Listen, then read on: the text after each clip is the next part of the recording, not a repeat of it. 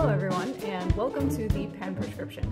I'm Dr. Chris. I'm a double board certified physician, a mom, and a fountain pen enthusiast. Today I'm going to be discussing the Retro51 Tornado fountain pen, and we'll do an ink spotlight on Noodler's Southwest Sunset. All the materials seen in this video were purchased with my own private funds, and all opinions expressed are my own. As a disclaimer, this channel is not intended for medical advice. All right, let's go ahead and take a look at the pen. So here we have a Retro51 Tornado fountain pen. This is the Autumn Leaves edition from Goldspot, a collaboration with artist Tracy Marcioli. Retro51 is well known for producing many different editions of this fountain pen, and even more so its sister, the Tornado retractable rollerball. Each edition is themed and decked out in artwork, which is typically really beautiful, really fun, and really perfectly expresses the theme. If you keep an eye on Retro51, it's a good bet that they'll have one come along that speaks to you, because they cover a breadth of topics and themes. I love autumn, and purple is my color, so I couldn't resist this one. It was $99 from Goldspot, and this is a numbered edition out of 300 pens made. You can see here on the cap, it's engraved. I have number 166 out of 300, so you can see that there, 166 out of 300 engraved on the cap, along with Tornado and Retro51. And there's a knurled pattern above that, adjacent to the finial. It's what I would say is an average size pen, 137 millimeters long capped, and pretty average girth at 11.8 millimeters diameter of the body. It has a decent heft, but it's not heavy at 34 grams, and that weight does include the cap. It's a copper-plated barrel with matte purple finish. There is a tapered body with the flat ends, as you see here, so plain copper on that side, and then on this side is an autumn leaf. It has a screw cap, and the cap has a somewhat stiff clip, but it's functional. I probably wouldn't try to put this on anything thicker than a shirt pocket, though. These pens do post. It's push to post. As I said, I've said it in other videos, but I don't usually post my pens. But when I posted this one and tried writing with it, I did find that it is too heavily back-weighted. So I do think that the cap is fairly hefty, and I think if you posted this, you would find it too back-weighted to be comfortable. The nib is a Jowo number 6 stainless steel. You can see the Retro51 logo, just a 51 in a circle, etched on there. The section is smooth and tapered with a small flare at the end. The threads here are not sharp. They did not bother me at all. This is a cartridge converter pen. So the cartridge converter was included with the pen, and I don't know if you can see it in the ink there, but there's a small little agitator bead inside this particular converter that they send you. They also included 2 standard international short ink cartridges to get you started if you prefer. And that's pretty much my overview of the pen. Let's take a look at some size comparisons.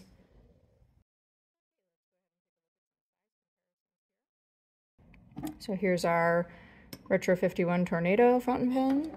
Here it is next to a Parker 51 and a Pilot Metropolitan. And here is a Lamy Safari, so some common fountain pens here for you to see. Fairly similar size in terms of both length and girth between the Tornado and the Metropolitan, and the Tornado and the Parker 51. So we'll just do a little uncapped comparison here as well, briefly.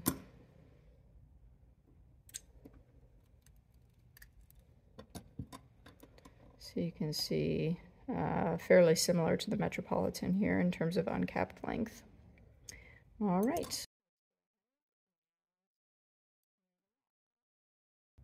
All right, so here we have a writing sample with the Retro51 Tornado fountain pen with a fine nib. Again, this pen has a number 6 Jowo stainless steel nib, which I found to be a fairly reliable writer. I don't really have any complaints about it. It felt nice and sturdy. Didn't have any issues with skipping or hard starts or anything like that.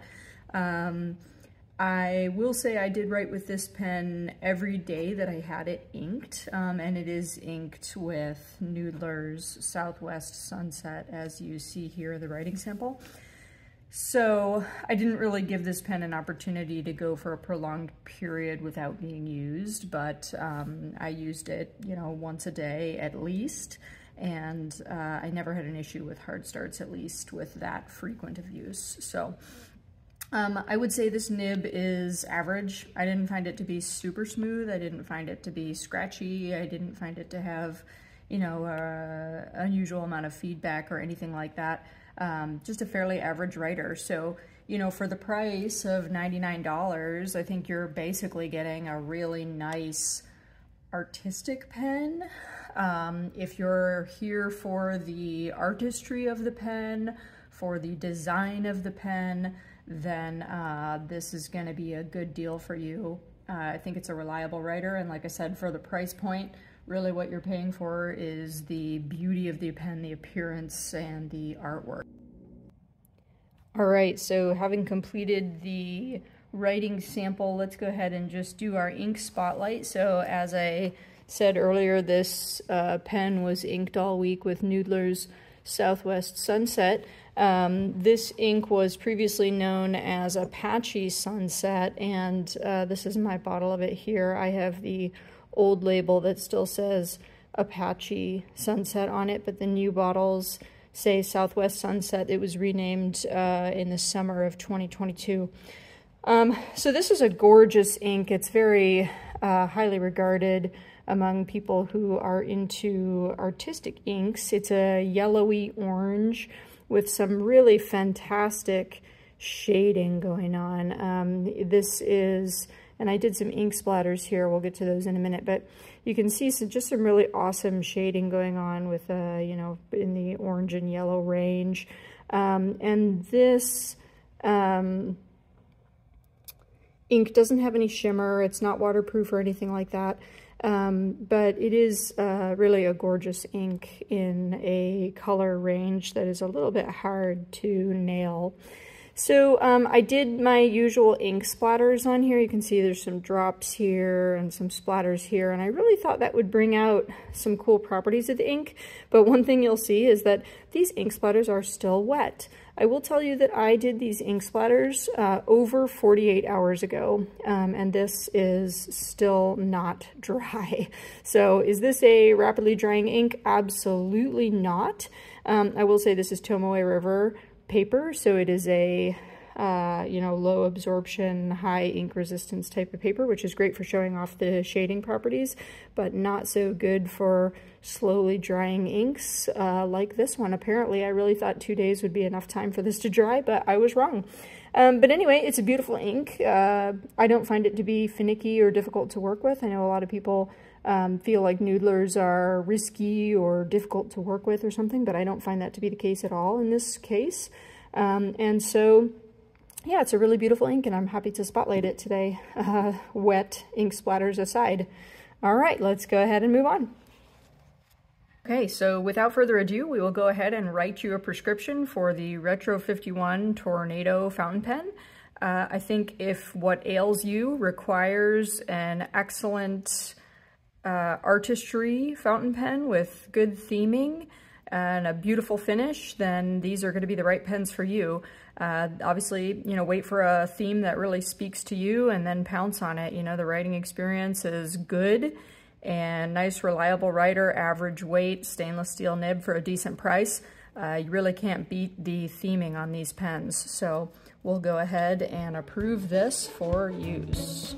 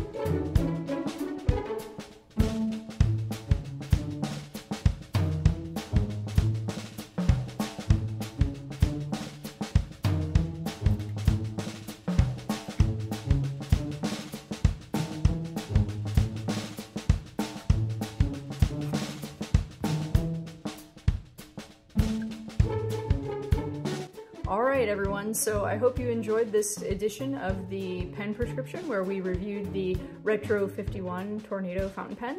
If you did, please feel free to like and subscribe. Leave comments below. I'd love to hear your feedback, and hope to see you next time.